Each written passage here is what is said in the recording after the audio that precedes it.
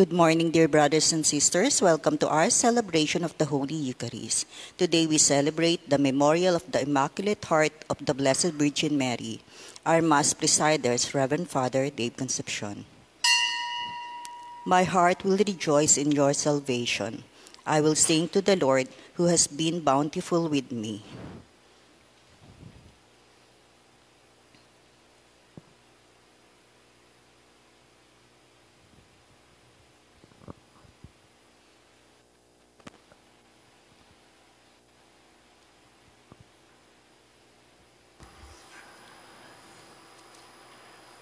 We begin our celebration in the name of the Father, the Son, and the Holy Spirit. Amen. The Lord be with you. And with your spirit. To prepare ourselves to participate in the sacred mysteries, let us first call to mind our sins and humbly ask the Lord for His pardon and mercy.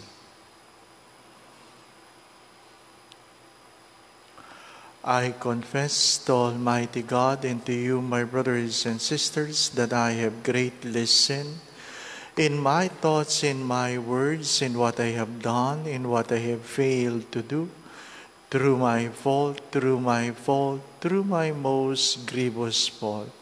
Therefore I ask the Blessed Mary, ever Virgin, all the angels and saints, and you, my brothers and sisters, to pray for me to the Lord our God. May Almighty God have mercy on us, forgive us of our sins, and bring us all to everlasting life. Amen. Lord, have mercy. Lord, have mercy. Christ, have mercy. Christ, have mercy. Lord, have mercy. Lord, have mercy. Glory to God in the highest, and on earth peace to people of good will. We praise you, we bless you, we adore you. We glorify you, we give you thanks for your great glory. Lord God, Heavenly King, O God, Almighty Father, Lord Jesus Christ, only begotten Son, Lord God, Lamb of God, Son of the Father, you take away the sins of the world, have mercy on us. You take away the sins of the world, receive our prayer. You are seated at the right hand of the Father, have mercy on us. For you alone are the Holy One, you alone are the Lord, you alone are the Most High Jesus Christ, with the Holy Spirit, in the glory of God the Father. Amen. Let us pray.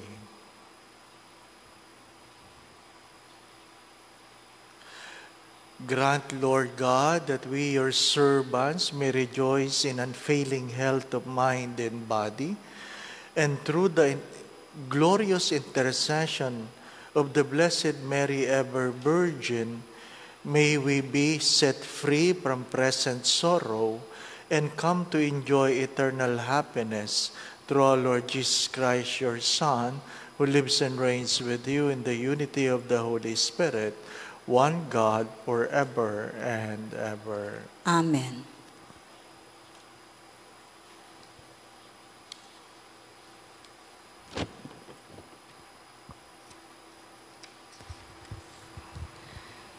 A reading from the book of the prophet Isaiah.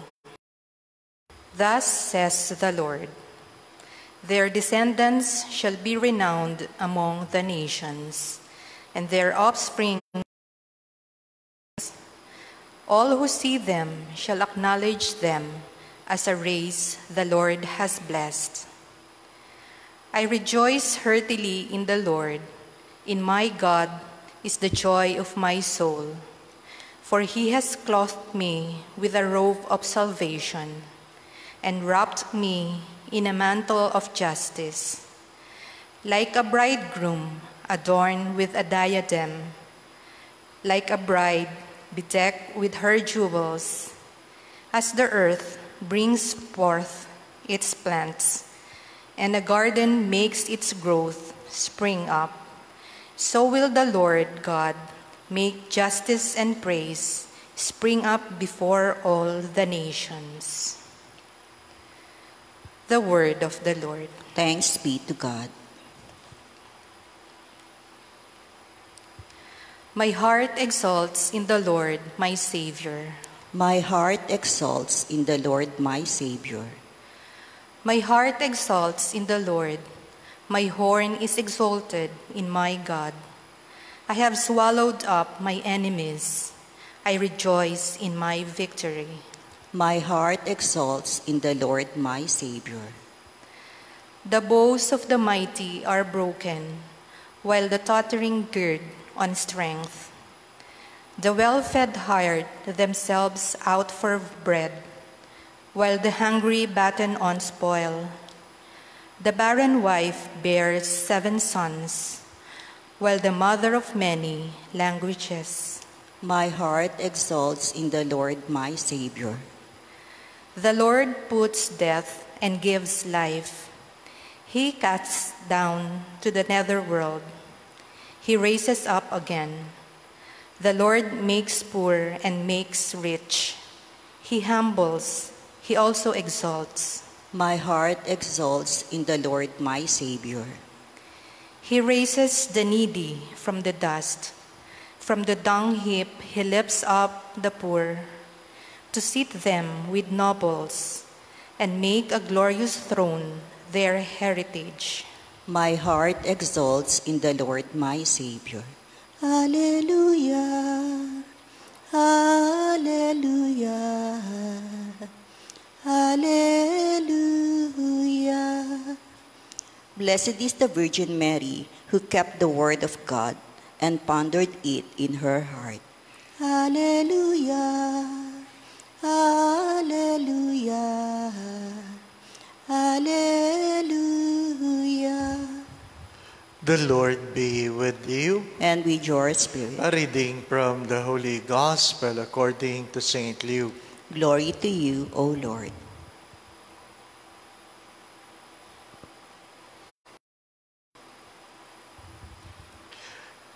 Each year, Jesus' parents went to Jerusalem for the feast of Passover.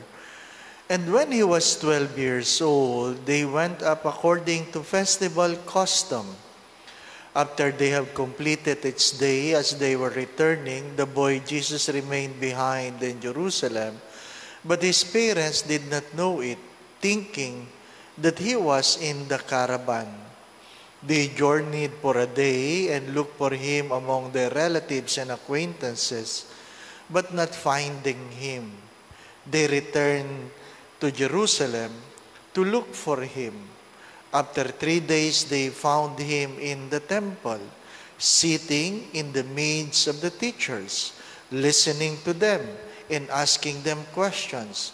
And all who heard him were astounded, and his understanding and his answers. When his parents saw him, they were astonished, and his mother said to him, "Son, why have you done this to us? Your father and I have been looking for you with great anxiety." And he said to them, "Why were you looking for me? Did you not know that I must be in my father's house?" But they did not understand what he said to them. He went down with them and came to Nazareth and was obedient to them.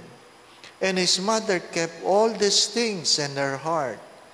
And Jesus advanced in wisdom and age and favor before God and man.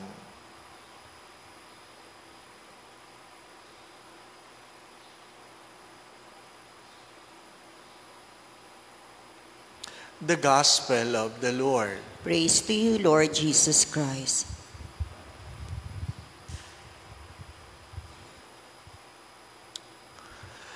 Yesterday, we celebrated the Sacred Heart of Jesus, and today, the Immaculate Heart of Mary. And people would commit the common mistake by saying they are the twin hearts.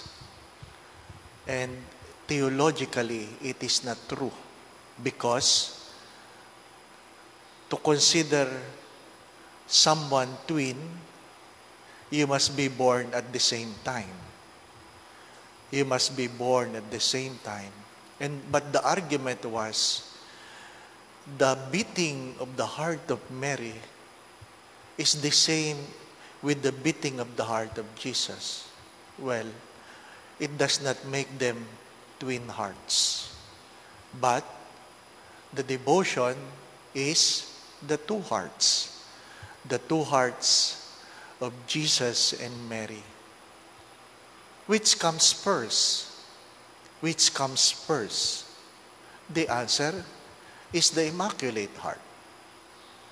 Even though Jesus was there before Mary was born, yes, but the humanity of Jesus depended on Mary. Because for God to be human, even though He is God, He has to be born of a woman. So the woman who bore Him in her womb came ahead of Him.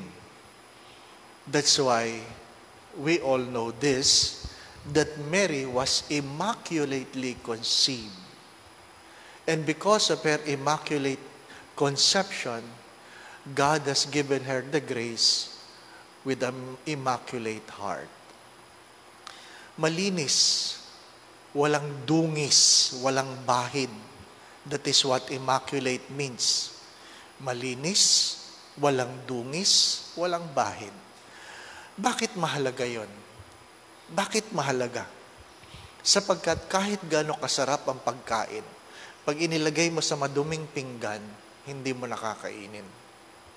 Mahalaga yon na ang pinaglalagyan ng anumang maganda, anumang mabuti, anumang masarap, ay dapat malinis.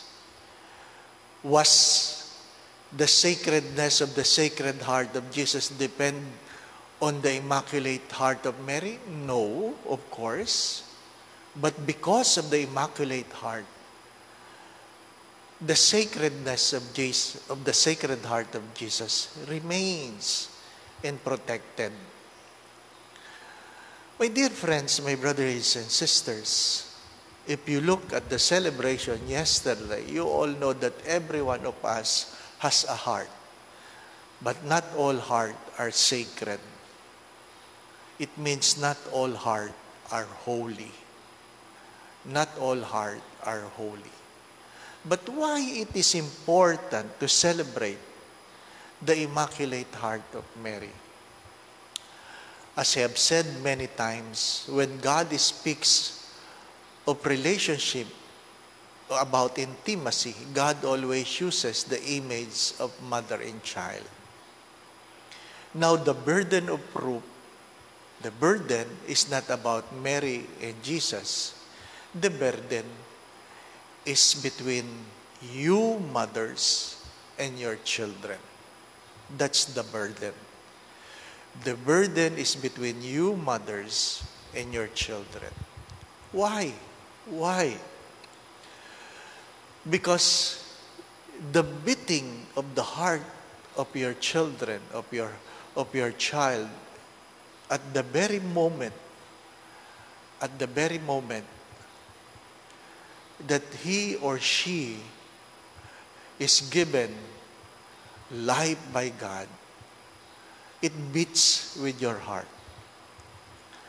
Nakakalimutan ito ng maraming ina, na ang saya ng maraming anak ay kinuha sa ina. At ang maraming dusa at lungkot ng anak, kinuha din sa ina. Ngunit iilan ang mga inang nakakaalam na ang pagdadalang tao ng kanilang mga anak, sa kanilang mga anak, ay nagdudulot ito ng bukas. Kaya nga, pag ang ina, nung siya'y nagdadalang tao, nagbubuntis, siya ay maligalig, marami siyang problema, kadalasan ng anak ay maligalig din.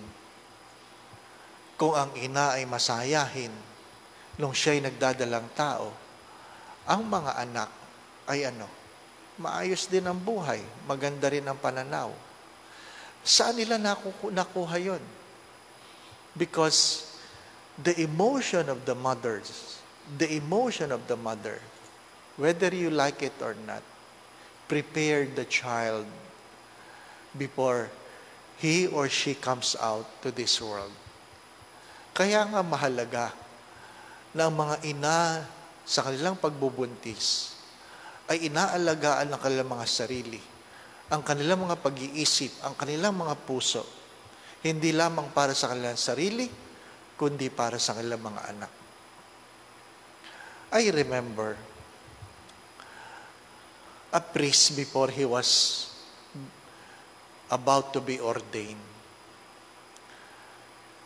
And of course, part of the seminary program, we undergo a lot of psychological programs. And these seminarians was so distrustful to everyone. Sabi nga ng formators, hindi ito magiging pari. Hindi ito magiging pari. Kasi paano ka magiging pari na hindi ka marunong magtiwala sa ibang tao? Prinoseso ito, dumaan ito sa maraming proseso. And one time, in one of the sessions, it was revealed to him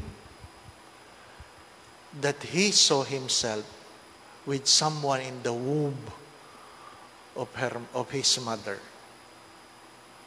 So he was asked to ask his mother, "Do you have a twin? Do you have a twin?" Of course, he was afraid to ask because he did not come out with somebody who died. But he took the courage to ask his mother, "Ma, ako ba ay may kakambal nung ako'y iyong binubuntis?" And the mother sobbed.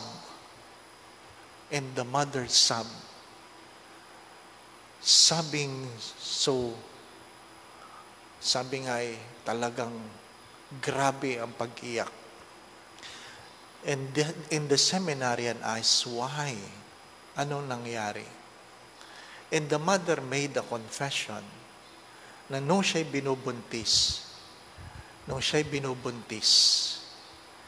binalak ng nanay na sila'y ilaglag. Pero hindi alam ng ina na sila'y kambal. Nung nalaglag ang isa, akala ng nanay, iyon na yun. May naiwan palang isa. May naiwan. Why there is a distrust?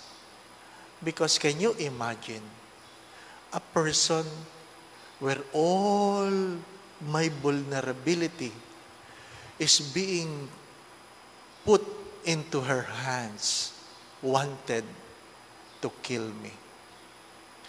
Alam po ninyo, mga minamahal na mga kapatid, marami tayong problema sa mundong ito na dahil nakaugat lamang sa pagbubuntis o pagpapalaki ng kanilang mga ina sa kanilang mga anak.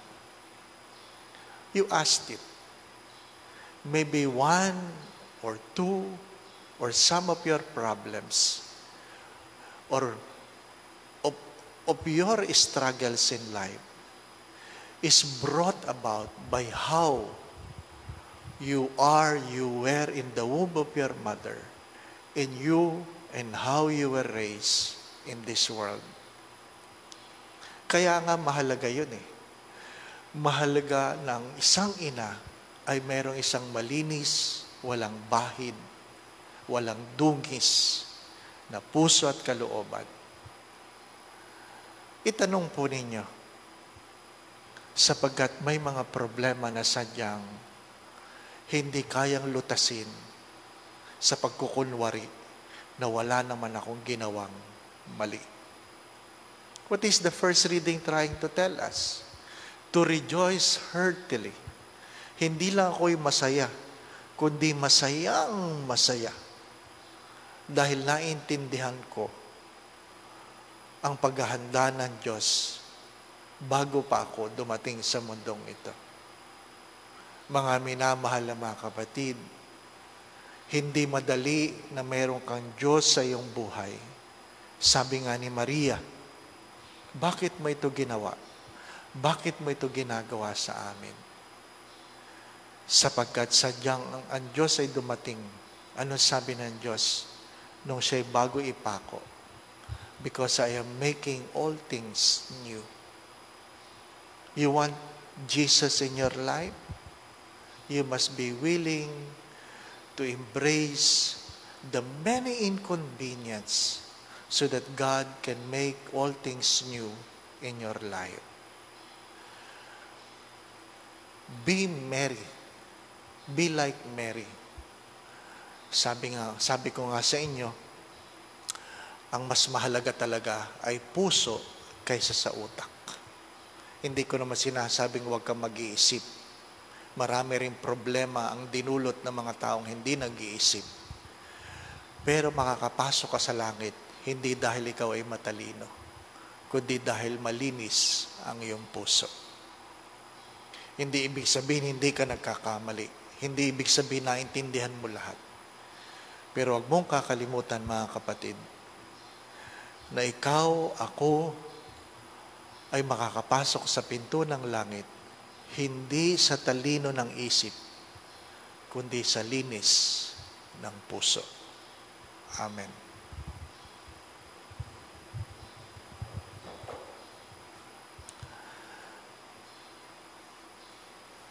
Let us bring to God, through the intercession of the Immaculate Heart of Mary, our intentions and petitions. O Immaculate Heart of Mary, heavenly beauty and splendor of the Father, you are the most valued heavenly treasure, the new Eve, immaculate in soul, spirit, and body, created of the godly seed by the Spirit of God. You are the spiritual mother of mankind, pure virgin, full of grace, then and now. Your whole being was raised heavenly in full glory, to be elevated above all the hosts within the kingdom of God. O Heavenly Mother, Queen of heaven and earth, I recognize the glory of your highest title, the Immaculate Heart of Mary. Loving Mother, dispenser of endless blessings, you who continuously intercede on our behalf, please present my need before your loving Son, Jesus. Let's spend a few moments of silence. And I invite you that you personally ask God for a special grace you want to receive in this Eucharistic celebration. Pray for healing. Pray for protection. Pray for order in your life. Pray for reconciliation. Beg God for forgiveness.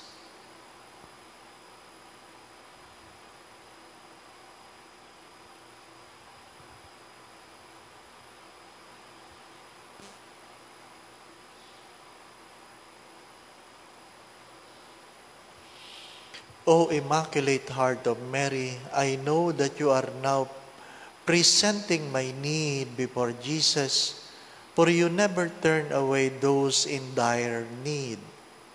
My dearest Mother, I await your favorable answer, submitting myself to the divine will of the Lord, for all glories as is forever and ever. Amen. Immaculate Heart of Mary, Pray for us.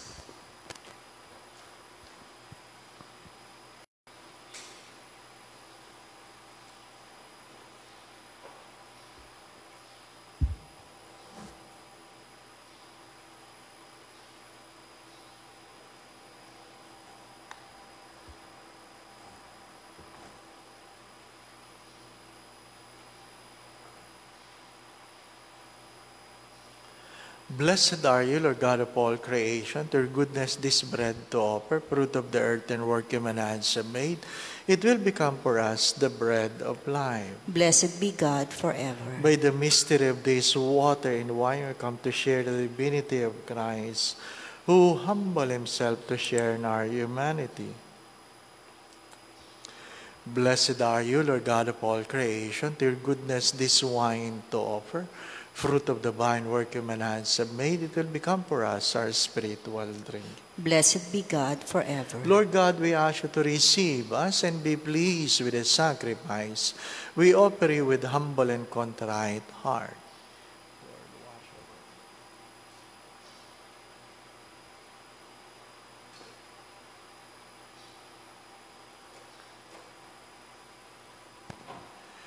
Pray, brothers and sisters, that this sacrifice of yours and mine be made acceptable to God, the Almighty Father. May the Lord accept this sacrifice at your hands for the praise and glory of his name, for our good and the good of all his holy church. Receive, O Lord, we ask, the prayers of your people with the sacrificial offerings, that through the intercession of the Immaculate Heart of Mary, the mother of your Son, no petitions may go unanswered, no request be made in vain, through Christ our Lord. Amen. The Lord be with you. And with yours, up to the Lord. Let us give thanks to the Lord our God. It is right and just. It is truly right and just, our duty and our salvation, to praise your mighty deeds and the exaltation of all the saints, and especially as we celebrate the memory of the Blessed Virgin Mary, to proclaim your kindness as we echo her thankful hymn of praise. For truly even to earth's end you have done great things, and extended your abundant mercy from age to age. When you look on the lowliness of your handmaid, he gave us through her the author of our salvation, your Son, Jesus Christ our Lord. Through him the host of angels adores your majesty and rejoices in your presence forever. May our voices, we pray, join with theirs in one chorus of exultant praise as we acclaim. Holy, holy, holy Lord God of hosts, heaven and earth are full of your glory. Hosanna in the highest. Blessed is he who comes in the name of the Lord. Hosanna in the highest. You are indeed holy, O Lord, the fount of all holiness. Make holy, therefore, these gifts, we pray, by sending down your Spirit upon them like the dewfall, so that they may become for us the body and blood of our Lord Jesus Christ. At the time he was betrayed and entered willingly into his passion, he took bread, gave you thanks, broke the bread, gave it to his disciples, saying, "Take this, all of you, and eat of it, for this is my body, which will be given up for you."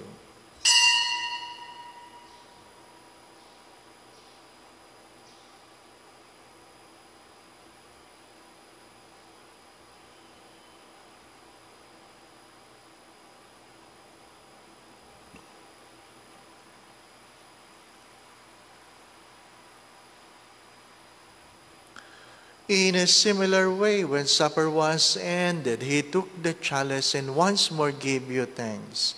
He gave it to his disciples, saying, "Take this, all of you, and drink from it. For this is the chalice of my blood, the blood of the new and eternal covenant, which will be poured out for you and for many for the forgiveness of sins. Do this in memory of me."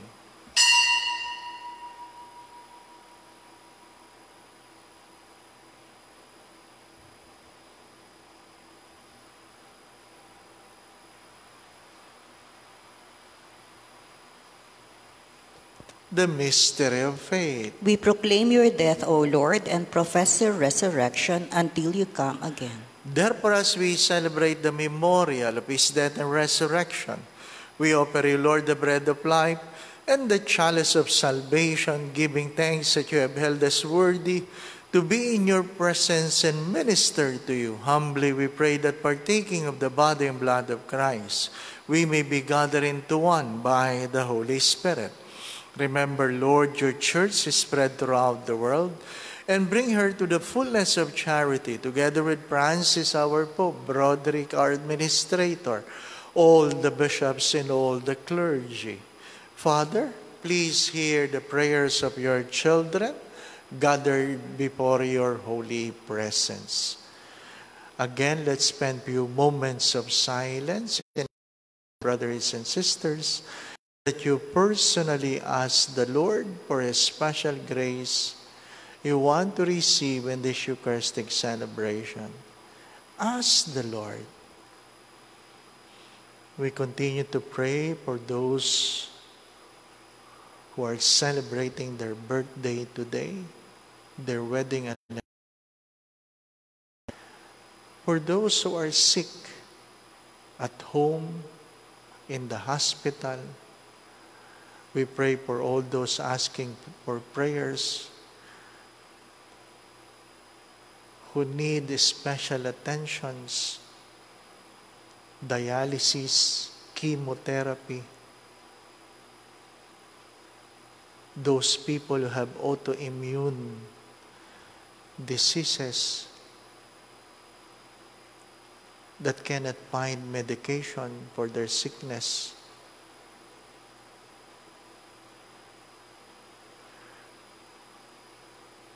For those who are stranded up to now,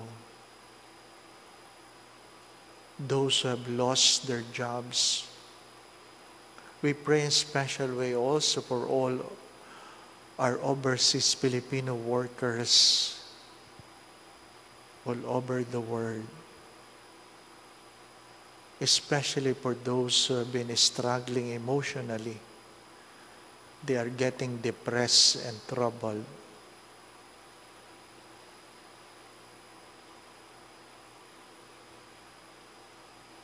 We pray for the repose of the souls of all our dearly departed.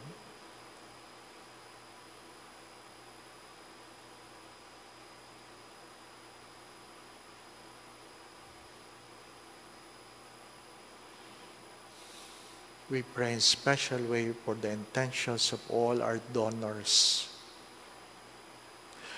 Remember also all our brothers and sisters who have fallen asleep in the hope of the resurrection, and all who have died in your mercy. Welcome them into the light of your face. Have mercy on us all, we pray, that with the Blessed Virgin Mary, Mother of God, with Saint Joseph, her most chaste spouse, with the blessed apostles, with Santa Maria Goretti, and all the saints who please you throughout the ages, we may merit to be co-heirs to eternal life, and may praise and glorify you through your Son, Jesus Christ.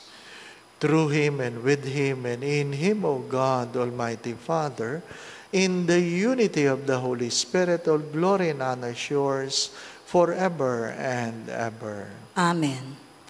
Gathering all our prayers into one, let us now pray to the Father in the very words our Lord Jesus Christ taught us. Our Father, who art in heaven, hallowed be thy name, thy kingdom come, thy will be done on earth as it is in heaven. Give us this day our daily bread, and forgive us our trespasses, as we forgive those who trespass against us. And lead us not into temptation, but deliver us from evil. Deliver us, Lord, we pray, from every evil.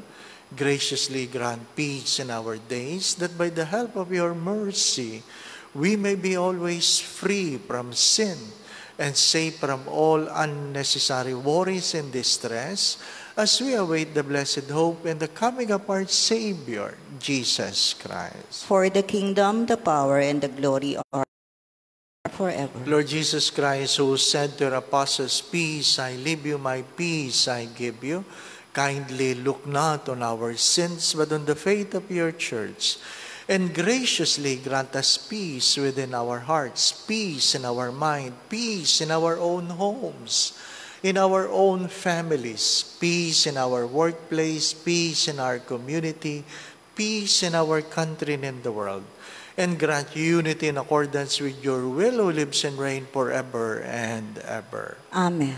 My brothers and sisters, the peace of our Lord be with you always. And with your spirit. Let us now bless one another by giving each other the sign of peace. Peace be with you. Lamb of God, you take away the sins of the world, have mercy on us. Lamb of God, you take away the sins of the world, have mercy on us.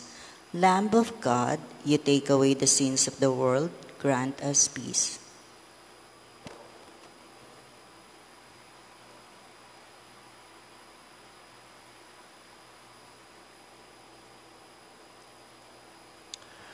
This is Jesus, the Lamb of God, who takes away the sins of the world. Blessed are you who are invited here to receive Him in Holy Communion. Lord, I'm not worthy that you should enter under my roof, but only say the word and my soul shall be healed.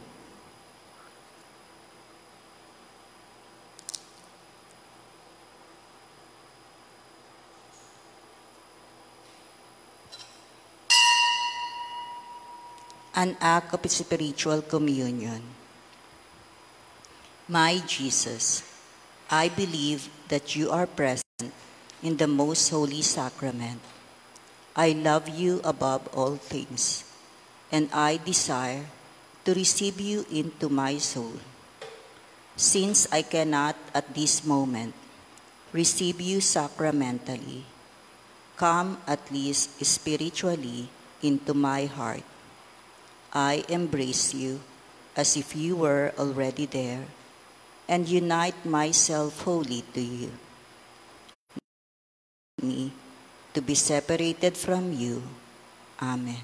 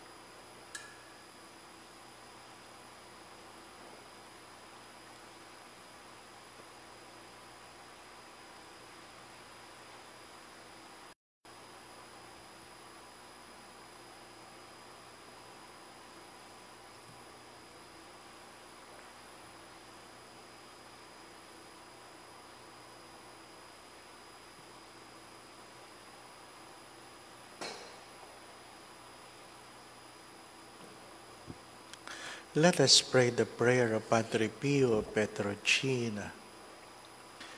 Stay with me, Lord, for it is necessary to have you present so that I do not forget you. You know how I easily abandon you. Stay with me, Lord, because I am weak and I need your strength, that I may not fall so often. Stay with me, Lord, for you are my life, and without you I am without fervor. Stay with me, Lord, for you are my light, and without you I am in darkness. Stay with me, Lord, to show me your way. Stay with me, voice, and follow you. Stay with me, Lord, for I desire much, and always be in your company. Stay with me, Lord, if you wish me to be faithful to you. Stay with me, Lord, for I want it to be a place of consolation for you, a nest. Stay with me, Jesus, for it is getting late, coming to a close, and life, death, judgment. Eternity approaches. It is necessary to renew my strength so that I will not stop along the way. And for that, I need you. It is approaches the darkness, the dryness, the cross, the sorrows. Oh, how I need you, my Jesus, in this night of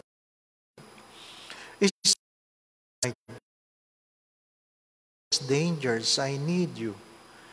Let me recognize you as your disciples did at the breaking of the bread, so that the Eucharistic communion be the light which disperses the darkness, the force which sustains the joy of my heart. Stay with me, Lord, because at the hour of my death, I want to remain united to you. If not by communion, at least by grace and love. Stay with me, Jesus. I do not ask for divine consecration because I do not merit it. But the gift of your presence, oh yes, I ask this of you. Stay with me, Lord, for it is you alone I look for, your love, your grace, your will, your heart, your spirit, because I love you. And ask no other reward but to love you more. With a firm love, I will love you with all my heart while on earth, and perfectly during all eternity. Amen. Amen. Let us pray.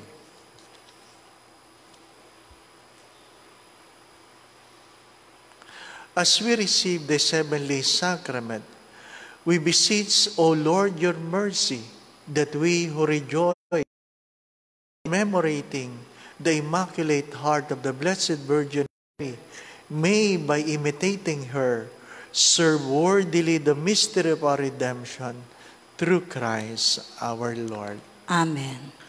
We continue the new Archbishop for the Archdiocese of Manila. Heavenly Father, you have blessed our Archdiocese with holy, learned, and wise shepherds who have led us ever closer to you. Aware of your provision for us, we ask as a good, holy, learned, and wise man to become our next Archbishop. Inspire us, the clergy, religious, and laity, to work generously with him, so that we might grow together in your love and continue the good work you have begun in us for the sake of all people. We ask this through our Lord Jesus Christ, your Son, who lives and reigns with you in the unity of the Holy Spirit, one God, forever and ever. Amen. Prayer for our family. Dearest Father in heaven, bless our family and bless us with new beginnings. Smile upon our parents and surround our children with the soft mantle of your love. Teach every child of ours to follow in your footsteps and to live life in the ways of faith, hope, and charity. We ask this through Christ our Lord. Amen. Kindly mention your intentions.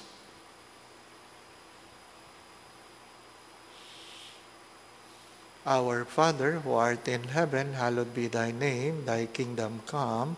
Thy will be done on earth as it is in heaven. Give us this day our daily bread, and forgive us our trespasses, as we forgive those who trespass against us. And lead us not into temptation, but deliver us from evil. Hail Mary, full of grace, the Lord is with you. Blessed are you among women, and blessed is the fruit of thy womb, Jesus. Holy Mary, Mother of God, pray for us sinners, now and at the hour of our death. Amen. Glory be to the Father, and to the Son, and to the Holy Spirit. As it was in the beginning, is now, and ever shall be, world without end. Amen. Mary, Mother of God, Pray for us. Saint Joseph, Pray for us. Santa Maria Goretti, Pray for us. please rise. Yesterday, we had communion outside the Mass, 10 o'clock in the morning until 11. People came, and it was not that really problematic. I don't think we can be accused of social gathering. Wala naman. So today, again, those who are listening, we will have a communion 10 o'clock to 11. Tomorrow, Sunday, you can come again to receive communion at 10 o'clock to 11. Hindi pa po bukas ang simbahan para sa misa, but at least you can come for communion. You continue to listen on our online masses. And as we understand more on how we can do this better, I will make an announcement. But at least today, tomorrow, you can come to Santa Maria Goretti and receive communion. Second, we plan to do this, and for the many questions being asked, sabi ko nga sa inyo, ibang tanong naman worth answering in online, because I believe you are not the only one asking for it. Kagabi, ang tanong ay, Father, ano masasabi mo sa chain letters?